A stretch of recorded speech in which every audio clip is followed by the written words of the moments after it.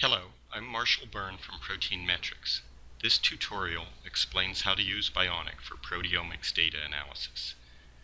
This tutorial covers the basics. Later tutorials will cover more advanced topics: modification, fine control, wildcard search, glycopeptide search, and 2D FDR estimation. Byonic is a search engine for identifying peptides from tandem mass spectra. It is more sensitive than other proteomic search engines and can run many more types of searches. With Byonic, it's quite feasible to search for 20 or more modification types at a time, to search for unknown modifications or amino acid substitutions, and to search for glycopeptides. But in this introductory tutorial, we will discuss more basic searches. Here's the Byonic input GUI. Byonic requires a spectrum file in MGF, MZXML, or RAW format, and a protein database in FASTA format. By default, Byonic adds reverse protein sequences as decoys and adds common contaminants such as human keratins, BSA, and trypsin. There are 4 tabs for setting search options. The first tab here lets you choose the type of digestion and specificity. This data is from a trypsin digest, so RK for arginine and lysine and C-terminal side are the right settings here. For simplicity and speed, I'm choosing a fully tryptic search, and I'm allowing up to 2 missed cleavages per peptide. This is Orbitrap HCD data. So let's set the precursor mass tolerance to 6 parts per million and the fragment mass tolerance to 10 parts per million. And we select QTOF HCD as the fragmentation type. So let me start it running, and while Byonic is going through its steps, I'll show you how I set the modifications for this search. Here's how you add modifications in Byonic. You go to the Modifications tab, press Enter, Edit, and a box pops up. Then you can select whatever modifications you like. This contains all the modifications in Unimod. Here I'm setting deamidated asparagine. Let's make it common 2, which means at most 2 occurrences per peptide.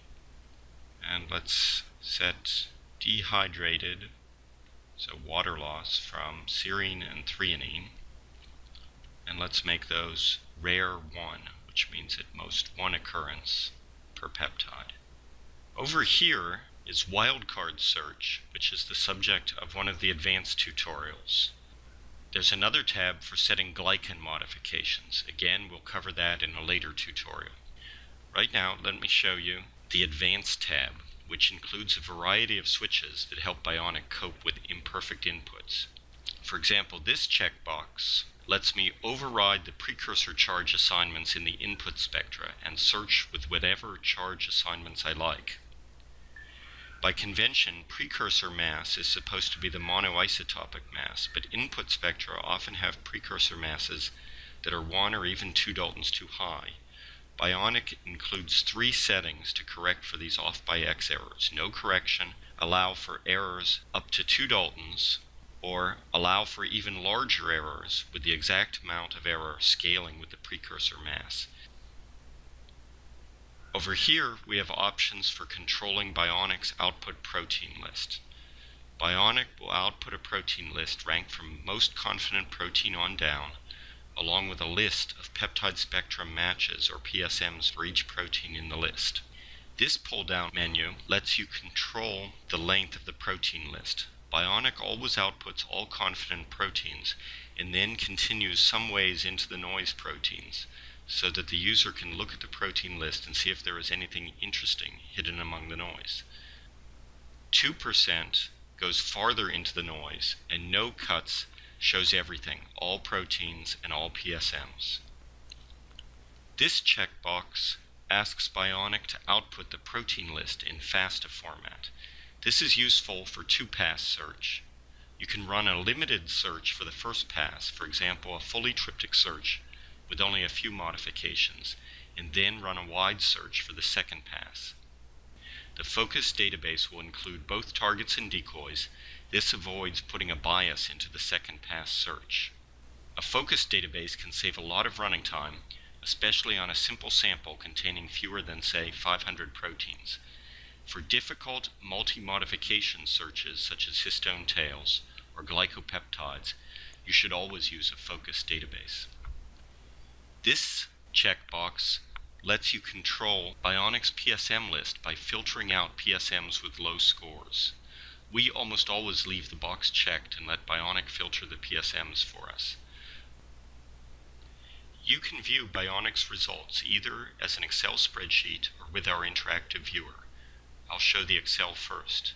The Excel output has 3 sheets, a cover page, a protein list, and a PSM list. Here's the cover page. It gives statistics here. This search found 2,554 target proteins and 26 reverse proteins. Here's the protein list. 2 or more proteins with exactly the same PSMs are shown as a protein group. Here I'm showing results in the Byonic viewer. In the Byonic viewer, you can select a protein, which brings up a coverage map here, along with all the PSMs assigned to the protein. You can select a PSM either in the coverage map or in the PSM list and view an annotated spectrum. You can dock and undock window panes and also zoom in for a better view. Fragment ions are annotated in the spectrum: B ions, Y ions, doubly charged Y ions, and so forth. You can hover over a peak to see the precise M/Z measurement and intensity. Thanks for your attention. In this short video, we have seen Byonic basics. See the later videos for more advanced topics. Visit our website or send us email for more information.